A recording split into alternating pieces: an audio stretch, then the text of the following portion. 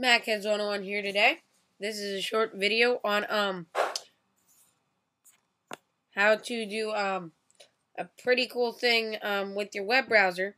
First of all, this works on Mac or PC. I prefer to do it on Mac. It looks a lot better. So you can go to any website. I'll just go to Mathheads101.com.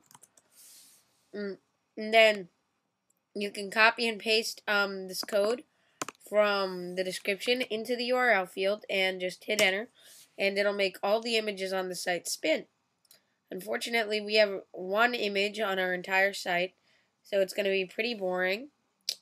But if you go to, say, Google with a few images, or still really one image, or if you go to YouTube with a ton of images, it's really fun to just paste it in there.